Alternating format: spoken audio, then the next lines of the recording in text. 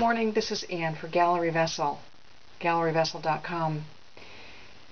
Vessel is a collection of works of art created by artists and artisans for the sole purpose of housing the cremated remains of you or your loved one.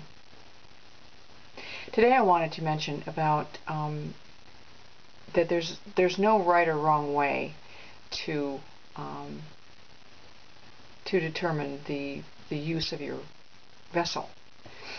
Whether it's for scattering, for burial, or to have it as a memorial or a keepsake in the home, it's okay.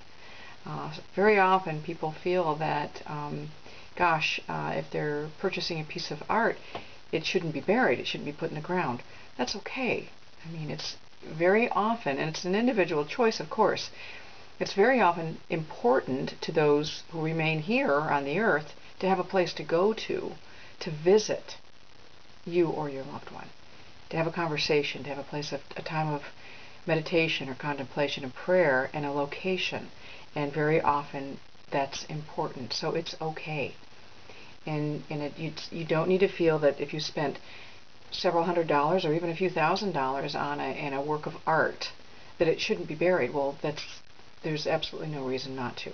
People spend thousands of dollars on a casket and they bury that. So it's okay. So whether it remains in your home in a very special sacred place, or whether it's used only temporarily for scattering, for the ceremony, that's okay too. And it's okay to bury it in a special location. There's no rules. It's all up to you. Any questions, I'd love to hear them. This is Ann at Vessel, galleryvessel.com.